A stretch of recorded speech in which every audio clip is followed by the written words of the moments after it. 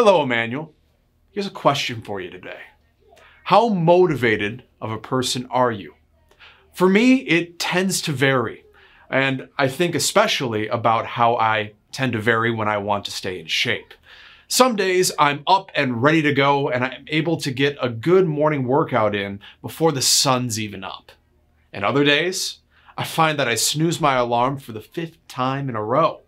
But motivation has to do with our attitudes to the task at hand. The attitude that we approach life with matters. It affects our relationships, friendships, everyone that we meet. This week at Emmanuel, we're continuing the serving challenge, and we're taking a look at what it means to have the same mindset or attitude as Jesus. How does Jesus approach challenging situations? What's his approach to seemingly no-win scenarios? How can we do the same? Join us this week as we continue to learn and apply what it means to serve like Jesus. Thank you.